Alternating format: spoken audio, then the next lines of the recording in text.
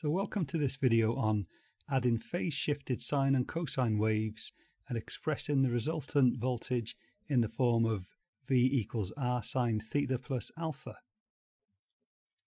So it's a sine. This is a sine wave because it starts at the origin and goes up. Or is it? Because it could be a phase shifted cosine wave. It could be lagging by 90 degrees or pi over 2 radians. This looks like a cos wave because it starts at 1 and then goes down, but it's possible that it is a leading sine wave that's leading by 90 degrees or pi over 2 radians. This one here, what could it be? Is it a sine or a cosine? And we're not quite sure. What do you think? It starts at 0.5 and goes up. And the answer is it's neither and it's both. It's a sine and a cosine, or it could be. It could be y equals sine omega t plus phi, or sine theta plus the phase difference. That could be true. Or it could be y equals cos theta plus the phase difference, or y equals cos omega t.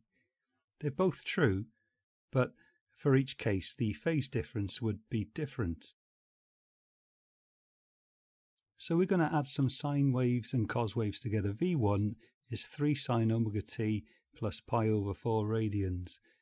And because there's a phase shift, think of it as having a sine component and a cosine component and a phase shift of phi, which is pi over 4 radians on 45 degrees. And to find out the amplitude, we would square the sine component and square the cosine component, add them together, then square root using Pythagoras, and they would add up to 3. So the amplitude A is the hypotenuse, and that's 3 volts. But we can see it's 3 volts from what V1 says. It's 3 times the sine, so that means 3 is the amplitude. So when we add our sine waves and cos waves, we add the sine components together and the cosine components together, square them, add them, and square root them to find the resultant voltage. V2 is 2 cos omega t minus pi over 8 radians, which is 22.5 degrees. So it's lagging. And the same goes, because there's a phase shift, it'll have a sine component to it and it'll have a cosine component to it as well. And if we square them, add them, and then square root using Pythagoras, we'll find that the amplitude A is 2 volts. And using tan to the minus 1, the phase shift would be minus pi over 8. And when we add V1 and V2 together to get V3, what we're really doing is adding the sine components of V1 and V2 together and the cosine components of V1 and V2 together. Then we'll square them, add them, and square root them. And that will give us R, which is the resultant voltage of V3, because we want to express the resultant in the form of R sine theta plus alpha, or R sine omega t plus alpha, which is the engineering way. So let's look at V1 as a graph. It's a sine wave. It's leading because the phase difference is positive. And it has an amplitude of A volts. V2 in blue, it's a cosine and it's lagging. It's lagging behind the y-axis because phi is negative.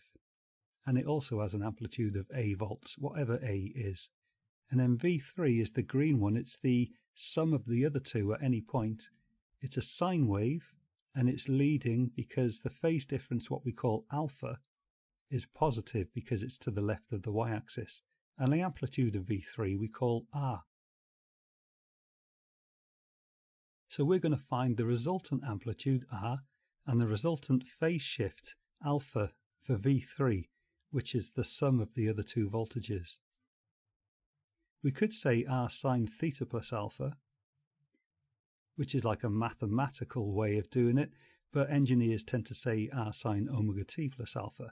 But theta and omega t are just the angle on the x-axis. So the steps to express in the form of R sine theta plus alpha. Step 1. Resolve each phase shifted waveform into its sine and cosine components using a compound angle formula. And there's a few of these formulas. And it's worth saying that if your sine or cosine wave has no phase difference or no phase shift, then it'll only be say a sine wave will only have a sine component, and a cosine without a phase shift will only have a cosine component. But if we have phase shifts in any wave, it'll have a sine and a cosine component.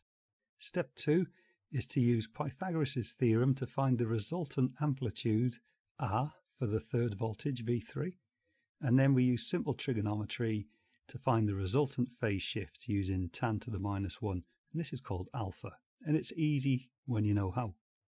So let's have a go. So know your formulae.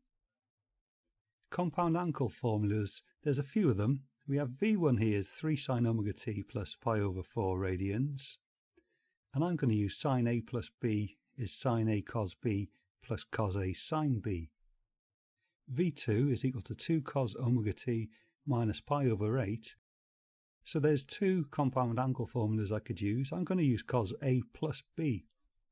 But if I do, I need to make sure that my angle B is written as minus pi over 8 radians. I only like to use the positive versions of the compound angle formulas, so I only need to remember two. I could have used cos A minus B, in which case the angle B would be pi over 8, but the way it's just my preference that I like to use the positive version, so I'm using cos A plus B is cos A cos B minus sine A sine B, but I need to make sure that the angle B is always written and calculated as minus pi over 8, because A plus B is A plus minus pi over 8. So I'll use a compound angle formula for V1 to resolve it. V1 is 3 sine omega t plus pi over 4 radians. I'll use sine A plus B is sine A cos B plus cos A sine B. I'm going to let A be omega t, and angle B is pi over 4. So V1 is 3 lots of sine A cos B plus cos A sine B, and that's equal to 3 lots of sine omega t cos pi over 4 plus cos omega t sine pi over 4, which is equal to 3 lots of sine omega t times 0.707 plus cos omega t times 0.707. So don't forget to multiply out by the 3 in front of the brackets, and this becomes V1 is 2.121 sine omega t plus 2.121 cos omega t. So we've resolved it into sine and cos with no phase shift. And the same for V2. V2 is 2 cos omega t minus pi over 8 radians. I'm going to use, like I said earlier, cos A plus B is cos A cos B minus sine A sine B. I'll let A be omega t, but I must let B equal minus pi over 8 if I use this formula. So V2 is 2 lots of cos A cos B minus sine A sine B, which is equal to 2 lots of cos omega t times cos minus pi over 8 minus sine omega t times sine minus pi over 8, and watch out for the double negative on the right hand side. So V2 equals 2 lots of cos omega t times 0.9239 from our calculator minus sine omega t times minus 0.3827.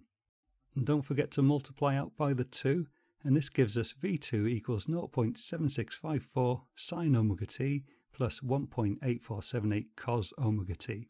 So we've resolved V2 into its sine and cosine components with only one angle to manage now, omega t on the x-axis. We don't have to worry about the phase difference anymore. V3 is equal to the sum of the other two voltages. So we add the sine components and we add the cosine components, and we combine the like terms. So V1 is 2.121 sine omega t plus 2.121 cos omega t. V2 is 0.765 sine omega t plus 1.848 cos omega t to 3 decimal places. And we add sine to sine and cos to cos. And this gives us V3, which is the sum of the other two voltages, is 2.886 sine omega t plus 3.969 cos omega t. And V3 is a resultant of the other two. So there's V3 with its sine and cosine components. So just think of V3 like the other two voltages. It has a sine component and a cosine component and a resultant amplitude, which is the hypotenuse. And we can work it out with Pythagoras. So what we do with Pythagoras, we square the sine component and square the cosine component, add them together and square root. And that tells us that the amplitude of V3, which we call R, is 4.9 volts. And then we use tan to the minus 1 of the opposite over the adjacent, which is tan to the minus 1 of the cosine component divided by the sine component. And that gives us the angle alpha for the resultant voltage V3, and that's 0.942 radians. And that's positive, so that means it's leading the y-axis. So to express V3 in the form of r sine theta plus alpha or r sine omega t plus or minus alpha, depending on the phase shift, we can do it now because it's equal to 4.9 times the sine of omega t plus 0.942 radians. Or you could say 4.9 sine theta plus 54 degrees. So we've done it and it hasn't been too painful. It's been pretty straightforward. So I've used Desmos to graph the three voltages. We have V1 in red, V2 in blue, and V3, the resultant, in green. So if I zoom in to look at the three waveforms, we can see V3 in green, and we can see the amplitude R is 4.9, which is what we calculated, and the phase shift alpha is 0.942 radians leading the y-axis to the left. So we've got it correct. So the steps to express, just as a recap, resolve the phase shifted waveforms into sine and cos components using the compound angle formula, and you only need to do this if they have a phase shift. Step 2, use Pythagoras theorem to find the resultant amplitude R for V3, and use simple trig tan to the minus 1 to find V3's phase shift alpha. So thanks for watching. Like and subscribe and look at the other videos at the top to understand more about omega and how to graph using Excel. All the best.